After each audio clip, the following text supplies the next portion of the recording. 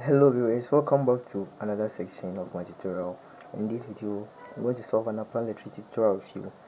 Okay, so this happened to be a question in AC theory, and you see four circuit elements are connected in series across a sinusoidal alternating voltage given by E is equal to 110 sine of WT plus 30 degrees. So this is our total EMF or total voltage, and you say the instantaneous voltage across three of the elements are given by V1, which is equal to 30 sine omega t, then V2 60 sine omega t plus 60, and V3 30 sine omega t minus 30 degrees. Now this angle here is what we call the phase angle.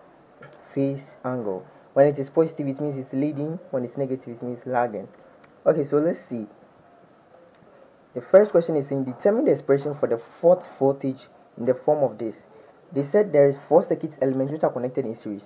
So if you now have the total voltage and you have voltage across these three, we should be able to find what the fourth voltage. So kindly watch this video to the end. Don't skip any part of the video. Kindly subscribe if this is your first time visiting this channel for such educational videos like this. Okay, so we know that the voltage across series connection is equal to the sum of the voltages across each element. So we say that E is equal to V1 plus V2 plus V3 then plus V4. So these elements are in series, since the voltage across them is the sum, the total voltage across them is the sum of the voltage across each. So this is the formula we're going to use. So right now we need V4. It is going to be equal to E minus the expression V1 plus V2 then plus V3.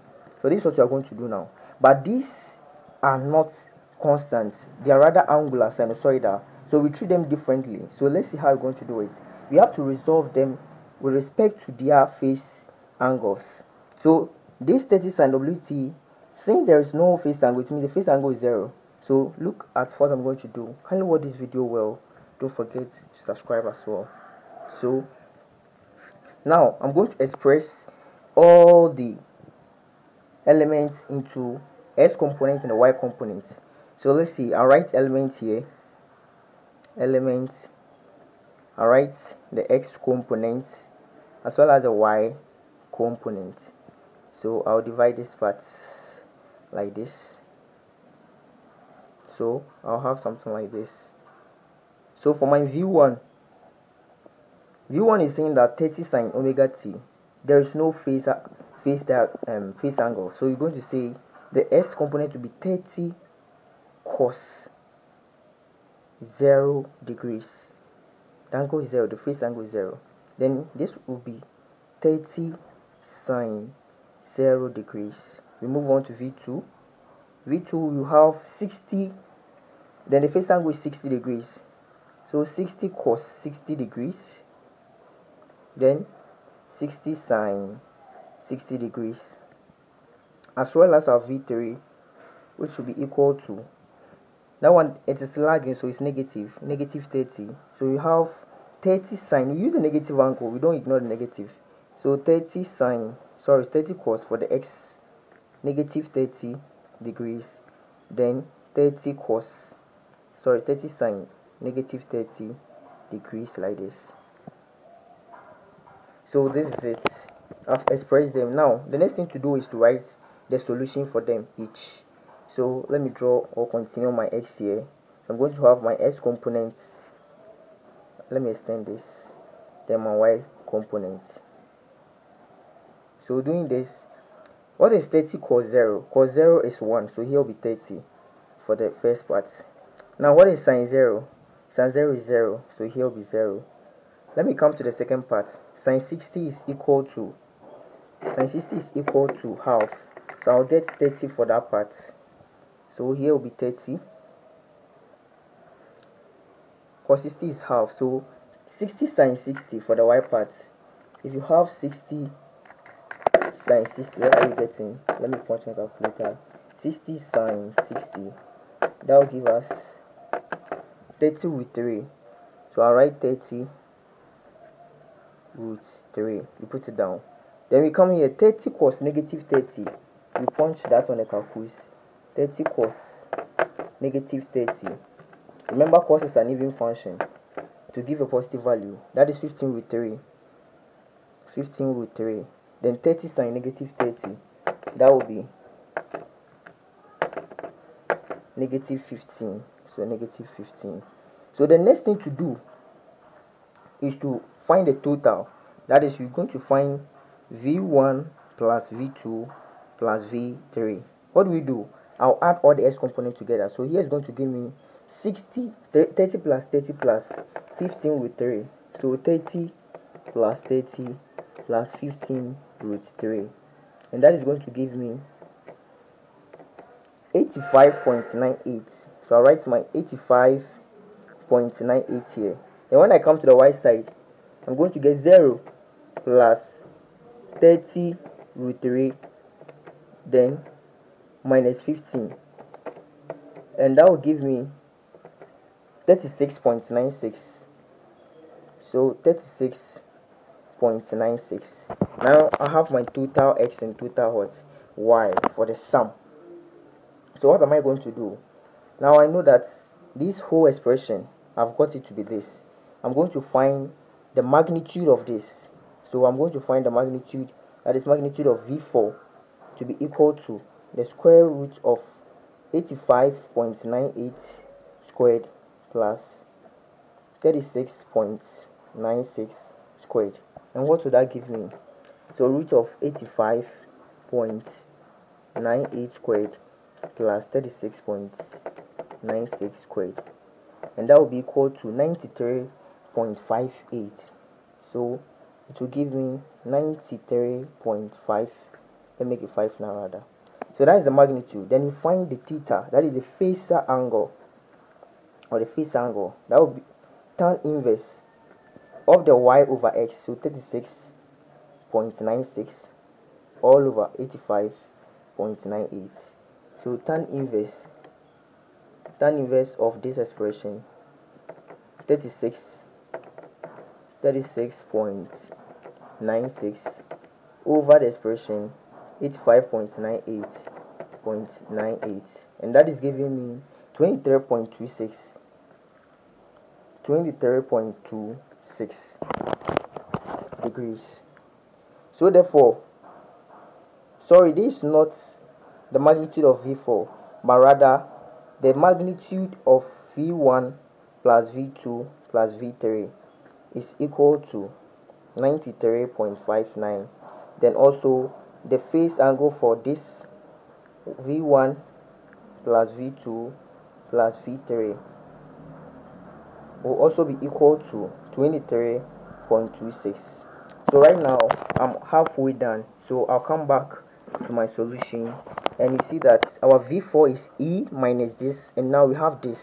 So we can rewrite this whole expression as equal to 93.59 sine of the expression wt plus what? 23.26, like that. So now this is the sum of this. So we come back to our expression. So v4 will now be equal to our e, which is 110 from the question, 110 sine the expression wt plus 30 degrees minus this expression that we've got, 93.59 sine omega t plus 23.26, like this. So this is v4. We have to just do this simplification and we are done. So once again, we are going to find the s components and the y component, then we add. So my s for this, I'll get 110 cos what? 30. The y is 110 sine 30. Then for the down one, so I'm going to get negative, I'm taking only this part. So I'm going to get 93.59 cos 23.26. Then here I'm going to get 93.59 sine 23.26. So right now I'm going to write my solution for the top one, but the operation here is minus. So this minus this. So the operation between here is minus.